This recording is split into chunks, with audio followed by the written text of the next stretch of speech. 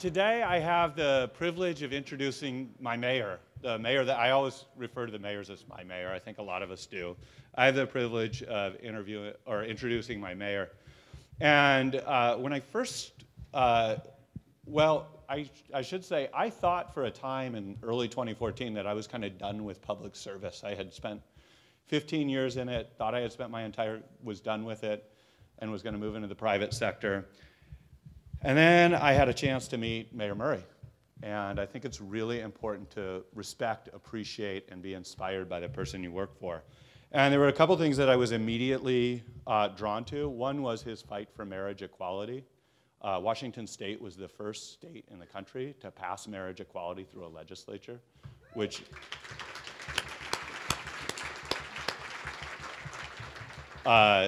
and the mayor led that charge, and I think it was a long, hard fight.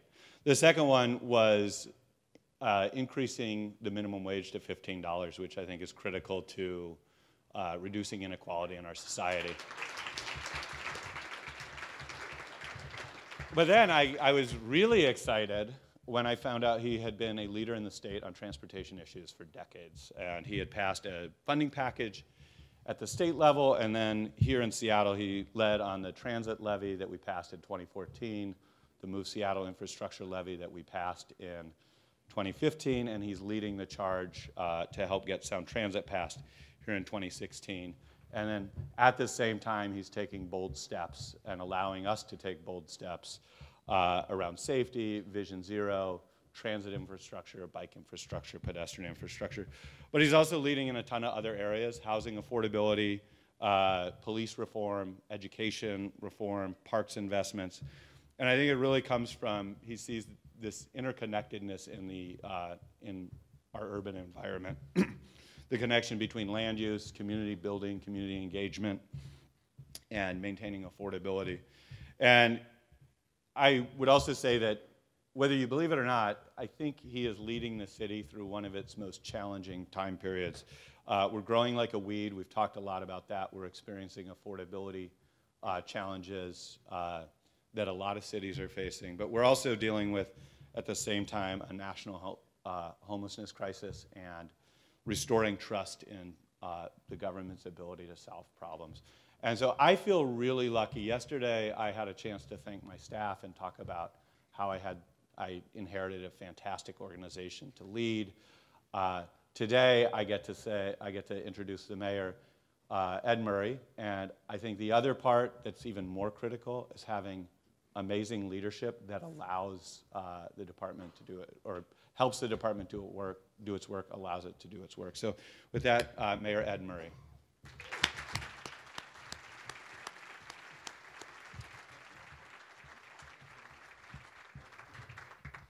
Well, thank you, Scott. And how many people here are actually from Seattle? Raise your hands.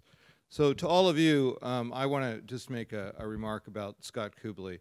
You know, I was looking for somebody when I became mayor just over 2 years ago who would be a visionary, who would be willing to take risks, who would move this city forward in a really innovative, multimodal way. And Scott Kubley has been that transportation director. And I can't thank you enough, and I think he deserves a special hand here.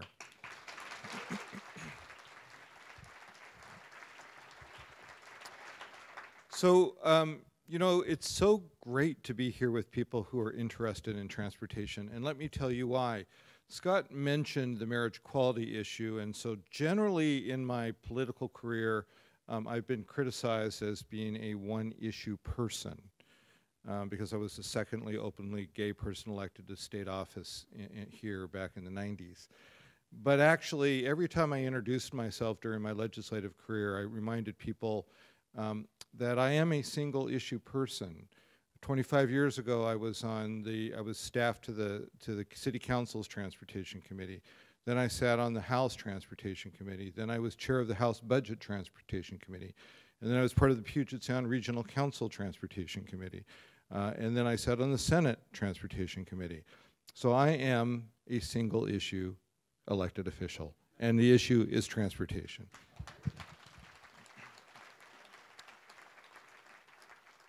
And I know you are all transportation nerds because I know who you are, because I know who I am.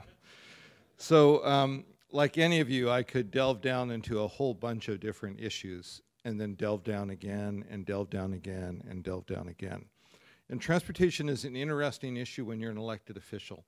You know, people might have ideas out there about the healthcare system and how we should fix the healthcare system.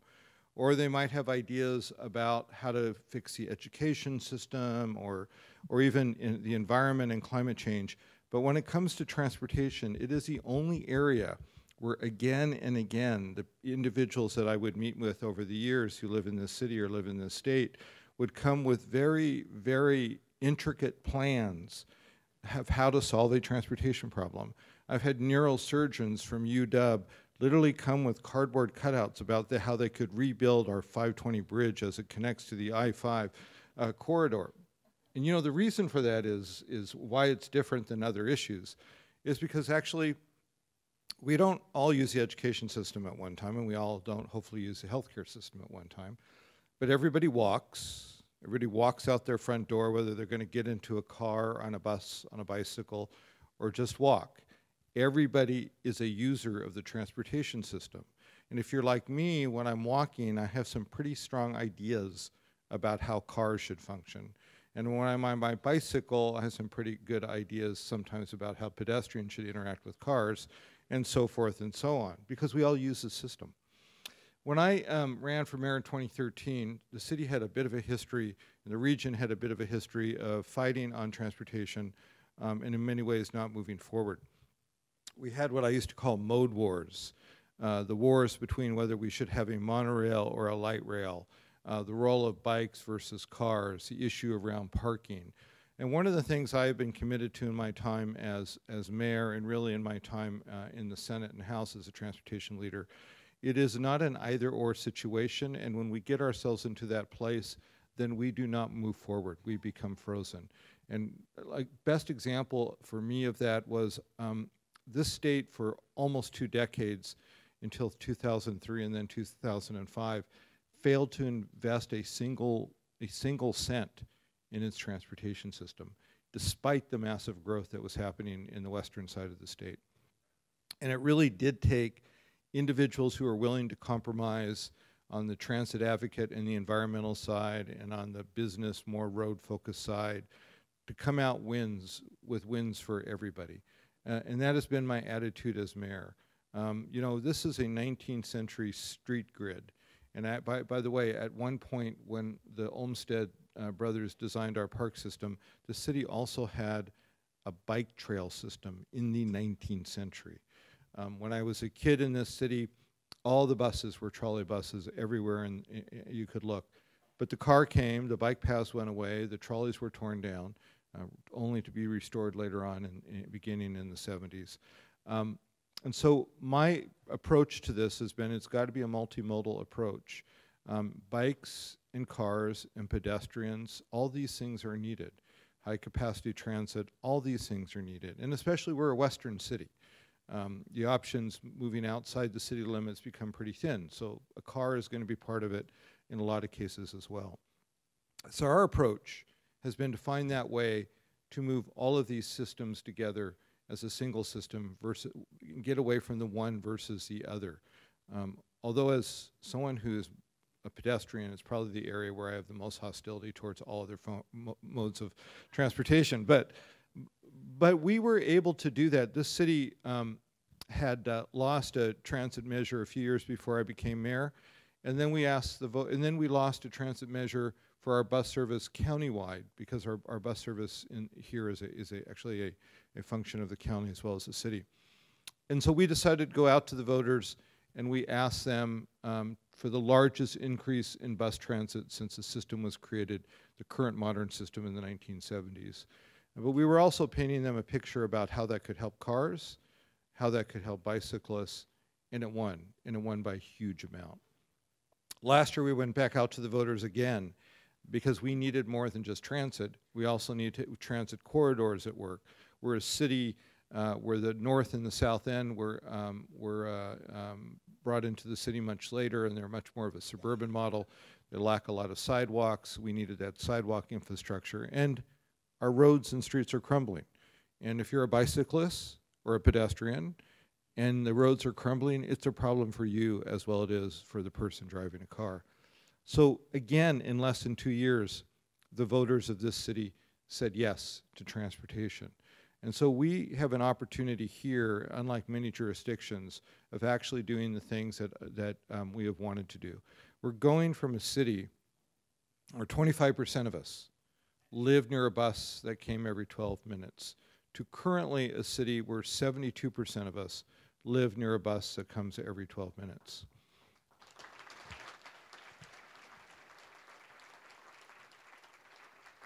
And we're not done, because currently the voters have passed twice now in the 3-county metropolitan region light rail, and currently either operating or about to be built are 15 light rail stations in the city of Seattle. But, yes, it's a good thing. But if we win in November for the next piece of our light rail system, there will be 30 light rail stations in the city of Seattle. That's New York level service in a West Coast city.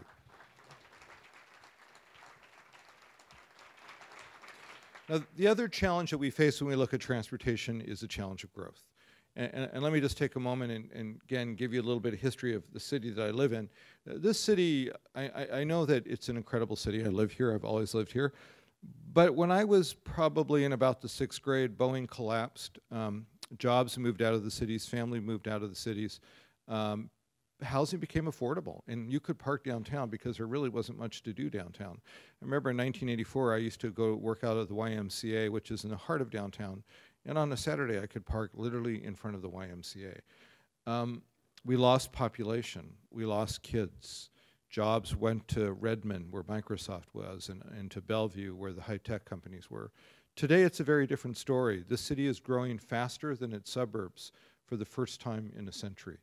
Jobs are back. People want to live in the city. Kids are back. Families are back. We're bursting at the seams. We don't have enough schools. Just 20 years ago, we were turning schools into high-end condos. So our other part of how you get transportation right is part of how you make a city affordable. Transportation is the second highest expense for a family that is struggling or an individual that is struggling. So we also focus, and we're also focused on creating more density in the areas we call our urban villages and concentrating our affordable housing, and not just apartments, single family, but multifamily housing, 2 and 3 bedroom units in multifamily buildings as well.